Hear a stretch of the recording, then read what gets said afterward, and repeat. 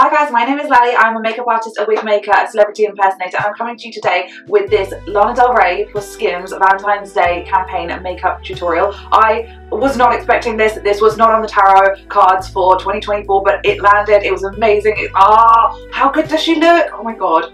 Who expected this? No one. Everything that I have used in this video will be listed down below in the description box as usual, and don't forget to like, don't forget to subscribe, and hit the notification bell if you want to see what I come up with next, and leave me a comment down below. Let me know what you think of the video, and let me know what you think of the Lana Del Rey Skims campaign. Anywho, without rambling on, let's get into it. So I'm starting with the Revolution Pro Blur Stick, and I really like this primer. I just think it really does give you that filter effect. I'm going to use Maybelline's Dream Satin Liquid. I think it's called Dream Radiance Liquid now, but I got this one the other day, like really recently from Amazon. I think it was like old stock or something, but my colour is 23 True Beige, and I like to just dot that over my face. No one does this anymore. Everyone just goes straight for squirting it all over their face. I'm old, we don't do this. This is how we used to apply foundation in the 90s and I think 80s as well. And I like to take a dense brush. So this is my favourite brush for foundation. It's a MAC brush, but I don't know if they do it anymore. But you can just use a dense powder brush to do this. I got this Mishka Korean Cushion foundation, and I got it in a shade way too light for me, but it works so well as like a highlight colour. And I want to do a reverse contour underpaint kind of effect. Overpaint and underpaint, so I know I've just done my foundation, but I'm going to go over it again. But anyway, I want to do a reverse contour. But you get this tiniest amount and it goes so far. So you're like really good.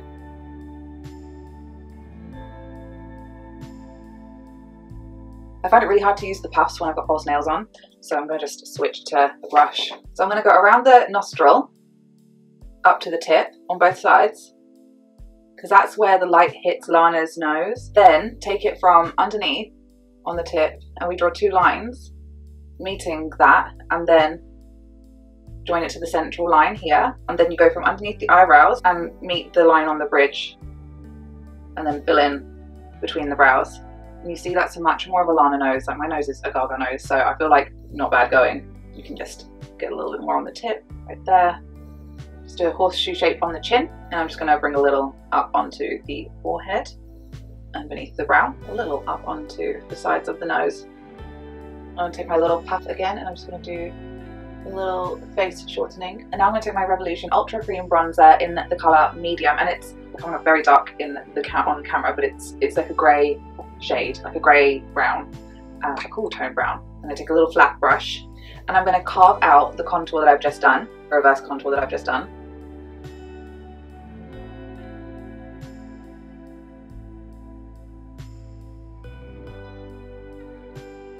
I know it looks crazy right now,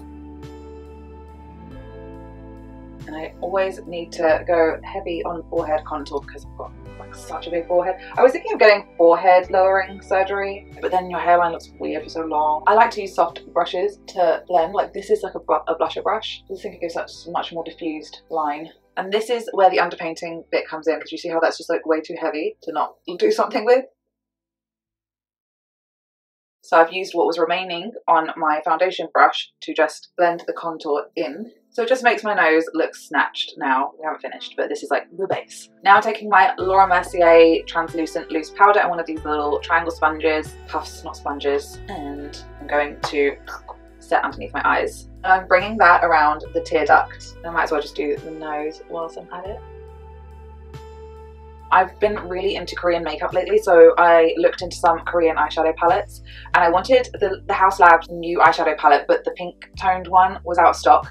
So I got this instead, and it's got really similar colours in it, and it's Korean, so we're going to try it together. Oh, it's called Erinde, I don't know how to pronounce it, but I will link it as per usual. So I'm going to take this lightest colour and sweep it all over my lid. I'm going to take this kind of mauvey brown shade, and I'm going to define my crease. It's really simple. You just literally concentrate it in the crease and then join it to the corner. Now I'm just going to take Rimmel's Stay Matte Powder, and I'm just going to clean it up and just blend the line so it's not so harsh. I'm going to go around the tear duct with my pressed powder. Now with a flat brush and that same mauvey brown, I'm going to take that on my lower lash line. I'm going to come away from the lash line when I get to the tear duct, and then I can just join that to the wing. Now I'm taking Maybelline's Hyper Precise All Day in Forest Brown. I'm going to see how this fares because it's the right colour, but I noticed last time it doesn't really like going over the top of eyeshadow, so we'll see. I might need to switch to a different one. Again, I'm going to come away from my lash line when I'm at the tear duct, and then I'm going to go close to the lash line as I come and do my wing. Yeah, it really doesn't like eyeshadow. It's such a shame. You know what? The House Labs brown eyeliner was exactly this shade, their felt tip eyeliner, and it's like, oh, I miss it so much. Please bring it back, House Labs. So I just about managed to get the line to work on both under eyes, but I'm going to have to switch to the L'Oreal Infallible Grip Brown eyeliner and finish off my wing with that. You want to do a very fine line, and then if you look straight ahead, you want the liner to end at the end of your iris. Now I'm taking this Mario, it's the All Lip No Trip Deep Delivery Lip Liner. I'm going to go over the line that I've just done. And now I'm going to take a little angle brush, or you can take a push liner brush, and I'm just going to diffuse that wing. I'm now taking this Rimmel Nude eyeliner. I forgot what it's called, but it's the Rimmel Nude eyeliner. So remember where we ended the wing? Right here, where our iris begins. I'm going to take this eyeliner and draw from that line around my tear duct. I'm also going to line the waterline. I'm going to carve out my crease a little more because I just think it gives more of that 60s vibe. So I like to just get my eyes done as one of my first steps before I continue the rest of my face. But I don't like to do my mascara or eyelashes until the last step because I find like powder gets caught in them, so that I move around the face. Now I'm going to take my NYX Powder Contour Palette, and I'm taking this shade which is called Sculpt, which is a greyish brown, and I'm just going to go over my contour. I like to go in a little heavy and then again go over that with my foundation brush. And make sure you're not chin strapping as well. My 5 head. Then I take a fluffy eyeshadow brush to do my nose. I'm going to take a white eyeliner pencil and I'm just going to draw on the tip of my nose. You know pi, the mathematical symbol? I'm pretty much drawing that on the tip of my nose, like a little Stonehenge. And I prefer to use this than the NYX Jumbo pencil. I just have more control with this. I can kind of sketch it in. And then just around the nostrils as well. And I take this, it's Magic Casa Professional Concealer Pen. And it's again in a grey tone. I'm just going to take that up the centre, and then I'm just going to get this tiny little brush to blend everything together. I start with the lightest colours, and then I'll do the concealer colour last. Then as a final step for the nose contour is I have this La Vie On Glow palette. Now the reason I love this is because it's got this grey bronzery type shade, and because it's iridescent, it's going to catch light, which means our contour is going to move with us, because one of the problems with drawing a contour on your face, especially when you're trying to change the shape of your face, is that it doesn't move with the light. So it's not going to fix the problem completely, but it's going to make it a lot more realistic. I take my foundation brush and I go over top. If I need some more foundation on the brush and there isn't a lot, but I don't want to cover what I've just done, I just need a sheer amount. I put a little on my wrist and I spread it out, and then I pick some up with the brush and get more of the excess off on my wrist, and then I go over top. I'm going to do that to everywhere I've contoured. So you see, it's just a smaller nose now. Now I'm going to take Rimmel's Stay Matte Powder and a big fluffy brush, and I'm just going to put that all over my face. Now Rimmel's Radiance Brick Bronzer, and I'm going to do the perimeter of my face just to warm it up a bit. Now I'm taking Revolution's Blusher Reloaded in the colour Pink Lady. Lana has more of a peachy blush to me, but peachy blushes don't really suit me that much, so I'm going for a pinky one. And we really want to get a lot on the apples, so I'm just stamping it on. Then there's some on the chin and some on the top of the forehead. Now I'm going to finish my eyes. I'm going to brush my eyebrows, just kind of sideways. I'm going to take MAC Stone and I'm just going to fill in the brow. This is a lip liner again. I do prefer using lip liners. And then I'm going to brush through again to diffuse. I'm going to curl my eyelashes. I'm going to use Maybelline's Surreal Falsies mascara. And I like to touch the tight line so that I don't have to tight line with a pencil when I do this. And hit the bottom lashes as well.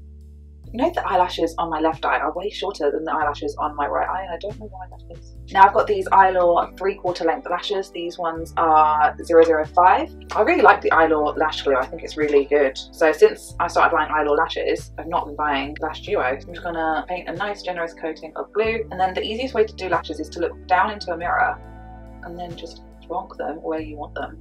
And then you use the tweezers to make sure the band is attached, then use the end of the tweezers to lift up.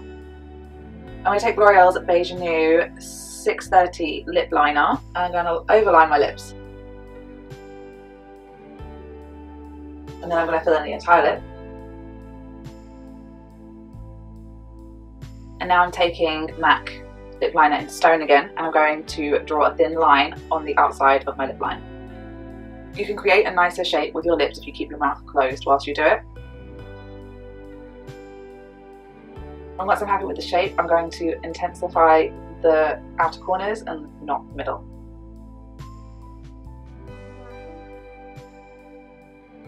Now I'm taking Rimmel's Oh My Gloss, and this colour is My Eternity 260. I'm staying inside the lip line of the brown lip liner and then going over the Cupid's bow. Now I'm just going to set my makeup with Urban Decay's All Nighter. So then you take these little hair elastics, and I can't open the bag with my nails. You know, whenever I put my wig on, people are like, oh wow, you look so good, and that's because it covers the fact that I've got a giant forehead. And you want to take like a ponytail on each side.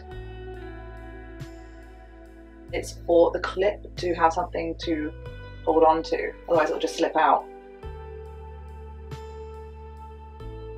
Oh, I don't think I've got the colour quite right, but I think this is a better colour for me anyway because it's less red, and red just doesn't suit me. I feel like I look more like what's her name from Euphoria, or whatever. Sydney Sweeney. Not a bad look. Thank you so much for watching my video. I hope you enjoyed it, and I hope you learned how to get this Lana Del Rey Skims Valentine's Day campaign look. Don't forget to like, don't forget to subscribe, and hit the notification bell if you want to see what I come up with next. And leave me a comment down below. Let me know what you want to see next, or what you thought of the video, or just anything else. And thank you so much for watching. Have an amazing day.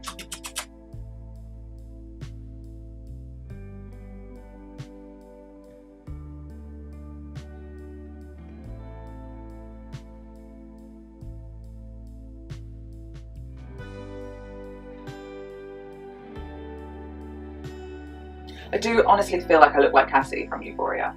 Is that her name, Cassie? I think it's Cassie. I miss Euphoria, I don't think it's coming back.